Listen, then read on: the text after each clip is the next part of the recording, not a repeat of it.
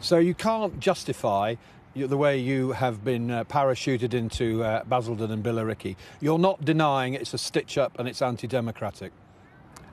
Emily Thornberry today has admitted... I'm going to stop you now. This is ridiculous. This is ridiculous. You said in an interview earlier this year you were bloody loyal to the North East. What happened to that? John, I've already answered these questions. No, you haven't.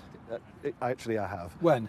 When I did a Channel 4 News interview last week. Oh, right, it's one broadcaster, isn't it? This is a pool interview for all the other broadcasters. I think these broadcasters agreed with the questions. No, nobody agreed that at all. Well, I've got a list here of questions from other broadcasters. All three broadcasters agreed. Everyone on this. Nobody's agreed. No, absolutely not. No, absolutely not. The proof. This They all is agreed this. Well, if that's where it's going to go, then we'll just leave, because that's not what we agreed to come here today to discuss. Well, I kept trying, and Richard Holden there, not his finest hour, still hasn't